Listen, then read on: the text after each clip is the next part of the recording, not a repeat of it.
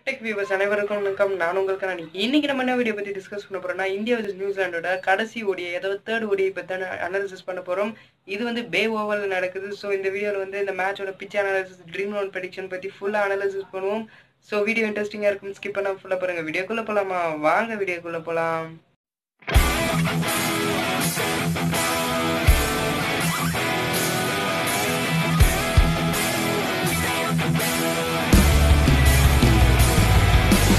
பேர்கிட்ட நம்ம கருத்து கேட்கும்போது நம்ம தலை எம்எஸ் தோனி டீம்ல இல்லைன்றதால முக்காவாசி பேர் வந்து வருத்தப்படுறாங்க. ஒரு சில பேர் அவர் டீம்ல எடுக்கலன்னு சொல்லிட்டு சந்தோஷமும் படுறாங்க. பட் ஆனால் செகண்ட் ஓடியில் ரவீந்திர ஜடேஜா வந்து விளையாடின ஆட்டம் வந்து வேற லெவல் இருந்தது. அது நம்ம தலை தோனி இருந்திருந்தாருன்னா அந்த ஃபினிஷிங் ரோல் பக்காவாக எக்ஸிக்யூட் பண்ணி காட்டியிருப்பாரு.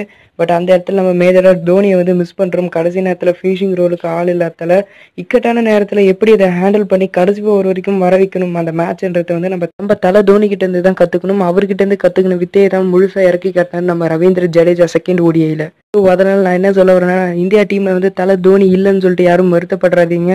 இந்தியா டீம்ல இருக்கிற ஒரு பிளேயர்ஸையும் நம்ம தலை தோனி விதைச்சிட்டு தான் போயிருக்கிறாருன்றத சொல்லிட்டு நம்மளோட ரிவ்யூ அனாலிசிஸ் உள்ள போலாம். India vs நியூசிலாண்டோட third ODI match நாளைக்கு பே ஓவல் கிரவுண்ட்ல நடக்குது. ஃபர்ஸ்ட் 2 ஓடிஐல வந்து நம்ம டீம் இந்தியா வந்து தோத்துருப்பாங்க. ஸோ அதெல்லாம் மறந்துட்டு தேர்ட் ஓடிஐல நம்ம டீம் இந்தியா எப்படியாச்சும் வின் பண்ணணும். இது கூடவே நம்ம நியூசிலாந்து டீமோட மைண்ட் செட் எப்படி இருக்குன்னா, அவங்க ஏற்கனவே T20 சீரீஸ்ல வந்து ஒயிட் வாஷ் ஆயிட்டாங்க. ஸோ அதை மனசுல வச்சுட்டு நம்ம டீம் இந்தியாவை வந்து அவங்க ஓடிஐ சீரீஸ்ல ஒயிட் வாஷ் பண்ணணும்னு அவங்க எதிர்பார்ப்பாங்க. இந்த மேட்ச் டீம் இந்தியா எப்படி பெர்ஃபார்ம் பண்ணுவாங்கன்றத நம்ம பொறுத்து இருந்து தான் பார்க்கணும். இப்போ நம்ம ஃபர்ஸ்ட் நியூசிலாந்து டீம்ல இருந்தே பார்ப்போம்.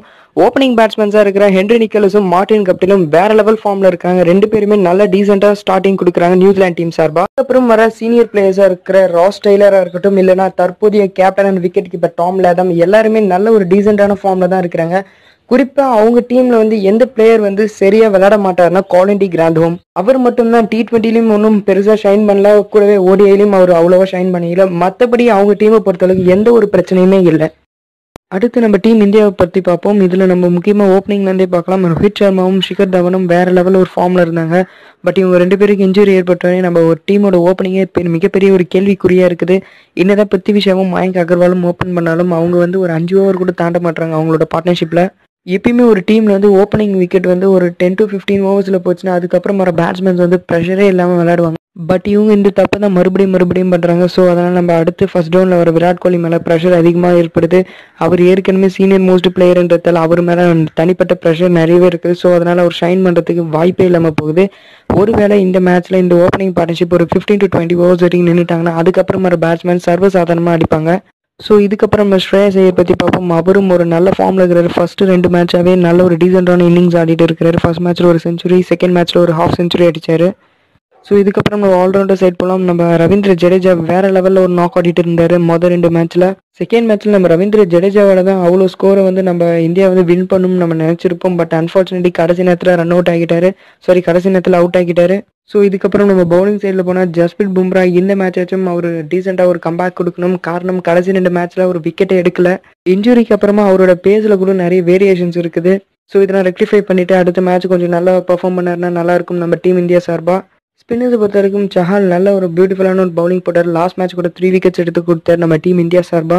ஸோ இதோட நம்ம டீமோட அனாலிசிஸ் முடியுது. முக்கியமாக நம்ம இந்தியா லேக் ஆகிறதே வந்து ஃபினிஷிங் சைடில் தான் லேக் ஆகிறோம். முக்கியமாக ரொம்ப நாளாகவே நான் எம்எஸ் தோனி இருந்தார், அவர் இல்லை இப்போ டீமில். இதுக்கப்புறமா ஹர்திக் பாண்டியா இருந்தார். இப்போ 2 பேருமே இல்லாத இந்த ஃபினிஷிங் ரோல் பார்த்துக்கிறதுக்கு நம்ம டீம் இந்தியாவுக்கு மிகப்பெரிய தலைவலியாக இருக்குது. பின்னாடி வந்து நான் ட்ரீம் லெவன் கிளிப் வந்து ஆட் பண்ணியிருக்கிறேன். மறக்காம அதை பார்த்து நீங்கள் ட்ரீம் லெவன் போட்டுங்க. இதோட இந்த கிளிப் முடியுது. நம்ம வேற ஒரு வீடியோவில் பார்ப்போம். அது வரைக்கும் பை பாய்.